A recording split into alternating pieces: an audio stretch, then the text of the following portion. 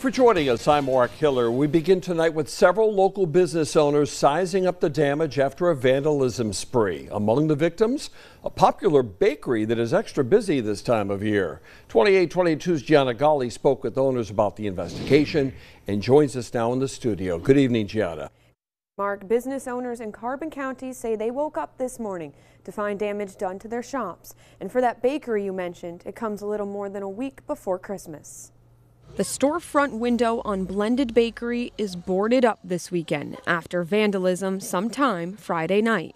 Owner Christina Urasitz came into work first thing Saturday morning and couldn't believe what she saw. We walked around the corner and there was glass everywhere and our window was shattered. That window is where she had taken weeks to decorate for Christmas. I take really great pride, and so does my staff, in having us decorate our windows for the holidays. We change our decorations every 3 weeks and now we're, at a loss. So it's really sad. The bakery is just one of several businesses vandalized on First Street.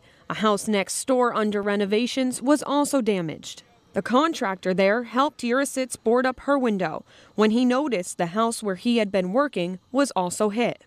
Came down to get a donut, coffee, and boom, they're sweeping up glass. And they said, oh, the window was shot out. And so we grabbed some wood that we had. We screwed it up just temporarily to keep the heat in for them. We went back to check my windows, and we had one window shot in ours as well. A few businesses down the street, Ateria's on First Catering and Events, also had broken glass. And across the street from the bakery, Wine and More on First was yet another victim in the act. It was a heck of a way to wake up on a Saturday morning. So close to the holidays, and you have people got nothing better to do than destroying people's businesses. Those I spoke with say it has caused a great deal of frustration, but are glad that a few broken windows is all to come out of it. Could have been a lot worse. I mean, we sure wish it wouldn't happen, but all things considered, nobody was hurt. The three businesses still managed to come together and stay open Saturday, not letting their holiday spirit be shattered too. It's the biggest time of the year. It's so important for everyone to keep a smile on their face, so we just had to keep moving.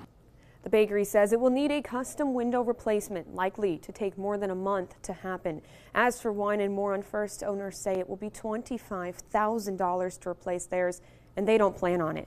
All Lehighton police will tell us is that this is an active investigation. Stay with 2822 News on air and online for updates.